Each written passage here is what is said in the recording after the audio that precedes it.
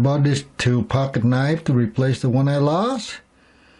This one with the carbon fiber weighed 43 grams, and this weighed 106 grams. The little tight right now, so I can whip it out.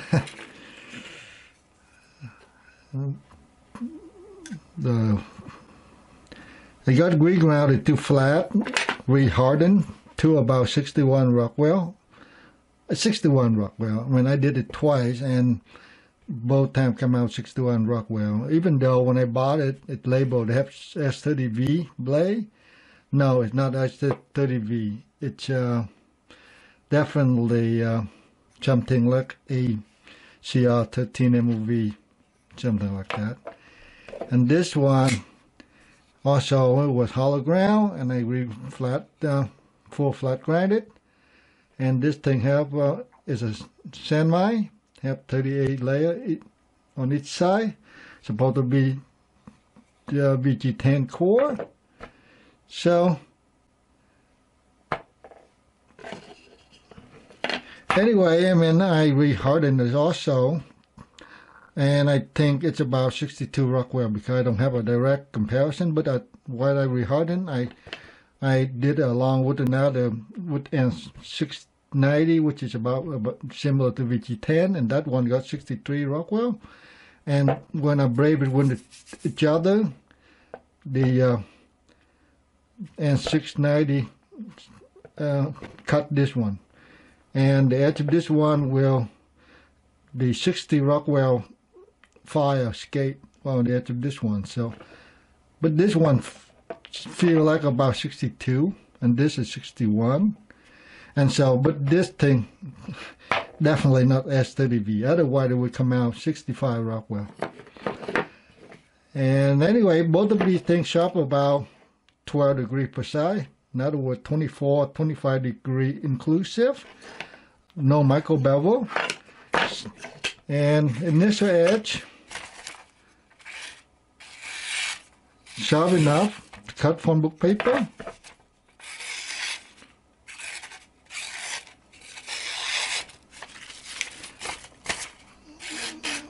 This one I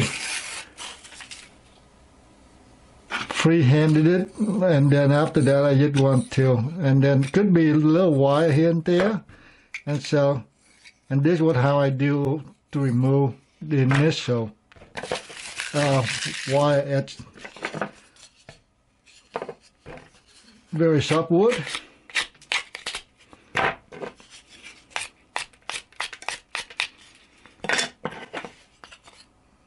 Rosewood.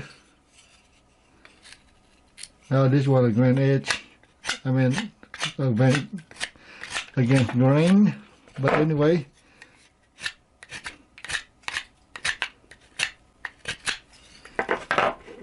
sometimes I was scared because there's a wire still on it, and it got folded over, so they weren't able to dig into the wood.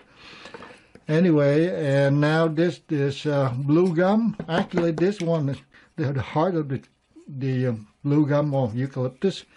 It's actually quite hard, harder than this wood. I mean, which is twice as hard as oak, by the way. So for comparison.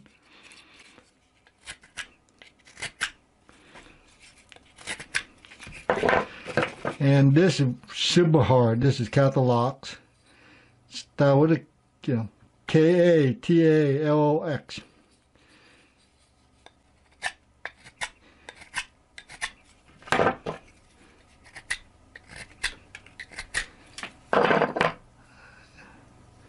And that one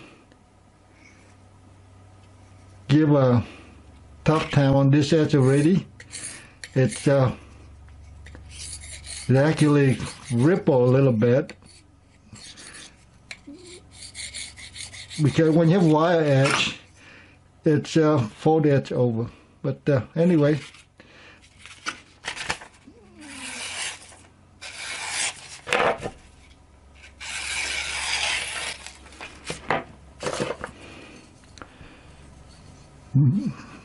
bone. This is just for see whether or not this has sufficient strength to dig into this this bone. When the edge really thin, it won't, and then it will deflect upward when you try to dig into it. So it needs to be minimum. Ideally, it's about 62 and up in terms of rockwell hardness and up before dig well. But it's not going to be crazy whittling here. We get testing. If it's not strong enough, it won't able to make a sliver like that. And this one struggle a little bit here at that hardness, and I can feel the edge got a little. There you go. You hear that noise? A little bit of noise. It's roll a little over.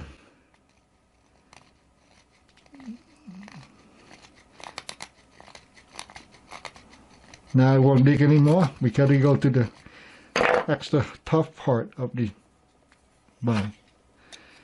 But no damage, much damage or anything. I mean, just a little 61 Rockwell is not strong enough. That's all. That's what it's all meant. There you go. It caught a little bit right there right there. It caught because I need to clean it out a little bit. This is DMT extra fine. About 1200 grit or something like that. So, but this in the behind the edge thickness on this thing, this blade right here is about 5,000 of an inch. Now it was extremely thin. I don't know how many. It's less than like 0.3, no, 0.2 or something, 0.25 millimeter, I think. Is that so? Something a lot thinner than that, though. This doesn't sound right. But anyway, and while this thing here, a little thicker behind the edge, probably about 8,000 or 1,000 behind the edge here. And so,